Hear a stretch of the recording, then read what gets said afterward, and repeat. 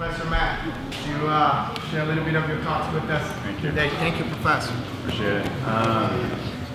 Hard to describe the honor being up here. Between Professor Jim, the black belts, Flavio, Felipe, very, very big shoes to fill.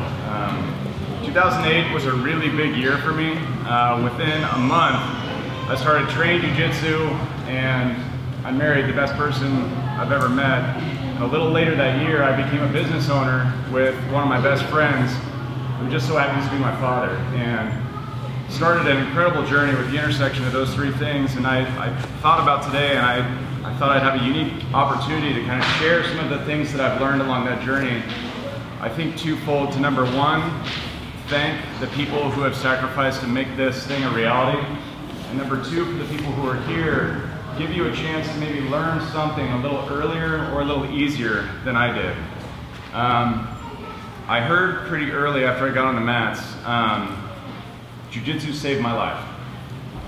And as much as I liked Jiu Jitsu at the time, I remember thinking to myself, look, it's a little bit over the top. That seems like kind of an exaggeration. I mean, I love this thing too, but how can Jiu Jitsu really save a life? And I learned a little bit about the Gracie family. I learned a little bit about what life was like in Rio, about what life was like in Barra and other places in Brazil. I started to understand how the mats became a place for people to come and find home away from violence, away from loneliness. How it was an opportunity to breathe life into continuing a legacy outside of Brazil, in the United States, in Western Europe. And for all too many of those people, it was actually very easy to see how Jiu Jitsu saved their life.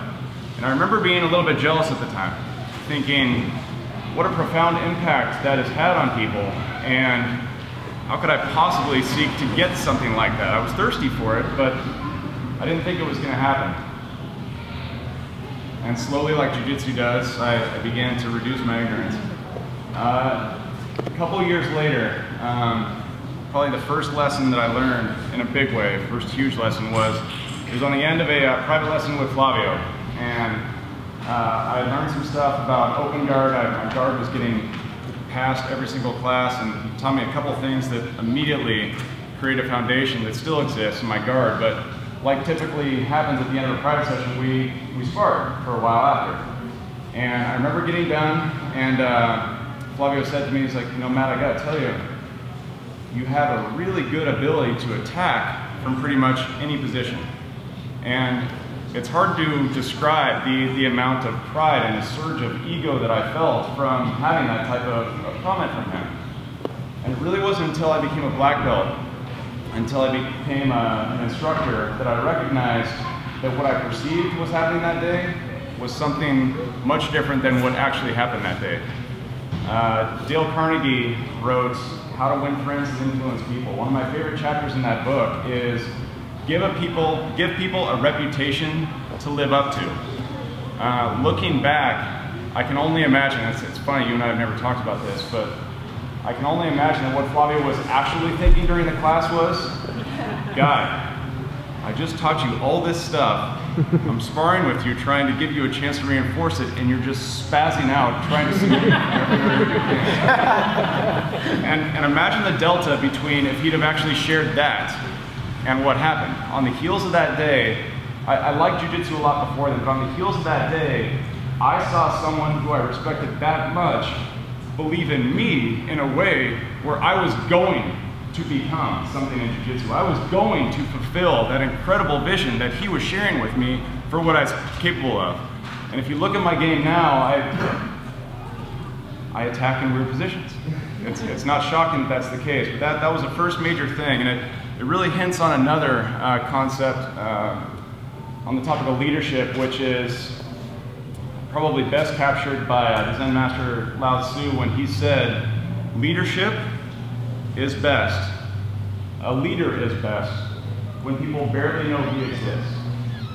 When his work is done, his aim complete, people will say, we did it ourselves. This hints at a really profound truth, which is we don't like to do things for other people's reasons. We like to do them for ourselves. I've seen in Flavio and in so many other people the knowledge to tell people, look, just do it this way and you'll be successful. that hasn't been the way that he's done. That hasn't been the way that has been mentored in here. The way that's been mentored has been asking a question, asking another question, still not getting it. I'm asking another question. Then finally, somebody gets the right answer. And the difference there is, all of a sudden now, it's my genius. It's my understanding. Now I love it. Now I'm passionate about it. Now I want to see it manifest. Now I want to share it with other people. And in both of those veins, there's been a profound impact, so thank you for that. I had so many things I could have shared today, and in the interest of time, I'll skip to the last one. If you're hungry for more, I teach at noon on Mondays, and it'll be but the last one was on the topic of mastery. And first, a caution to the new black belts. Mastery is not a trophy. The belt that you have, while a great accomplishment, is not something to lean on. Similar to marriage, it's a responsibility. It's something that you have to choose every single day. My favorite quote on mastery was actually something that was first put on my radar by Brett Houck. I don't know if he's here, but similar to Felipe, it's an interesting thing to be mentored by somebody, but big fan of that guy as well. But the quote from Lawrence Purcell Jacks, who was a dean at a small writing school outside of Cambridge in England, was, "The master in the art of living makes little distinction between his work and his play, his labor and his leisure, his recreation and his education, his love and his religion. He merely pursues his vision of excellence and leaves it to others to determine whether or not he is working or playing. To him, he is always doing both." When I heard that the first time, I wanted so badly to apply it to myself. And I think there were ways where I could, but it really only took me a couple of moments to recognize that somebody much more deserving were the two people that I knew best on the mats. Firstly, Felipe. Anybody who has spent any time around the school can so plainly see that there is virtually no difference between the Felipe who is Skyping with another school to tell them how to work a curriculum, sparring with a student, sweeping the mats, teaching a kids class. The version of this human that you get never changes, which is impressive enough. Even more so is the fact that the version that you get is always one that is making you smile. I would be hard-pressed to paint a picture of life mastery better than the mentor that I see in Felipe. It is a phenomenal example for all of us, and a responsibility and a duty that I hope we continue to work toward. Beyond that, you don't have to cry, you don't have to not cry. You just have to cry less than Felipe.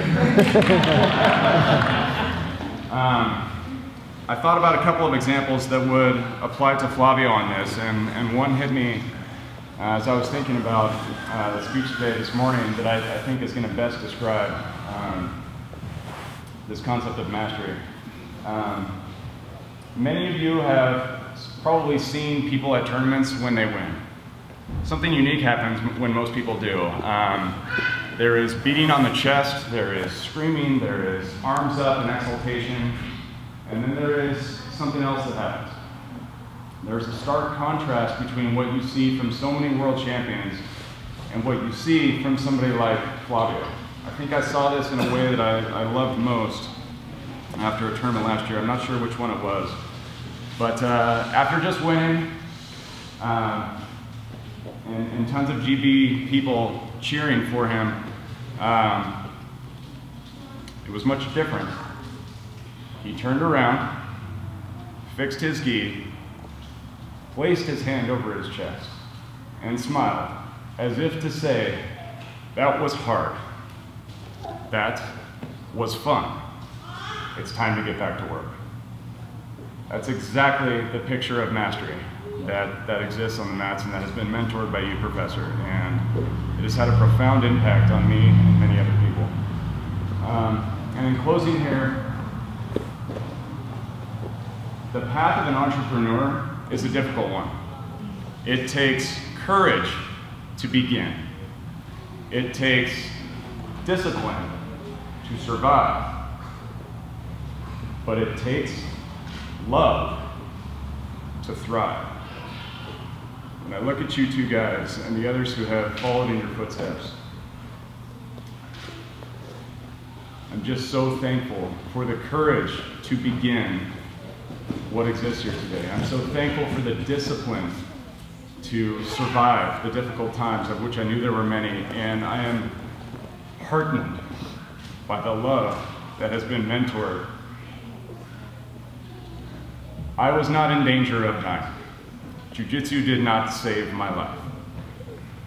I was very much in danger of being a mediocre business owner, and being a mediocre husband, and being a mediocre father.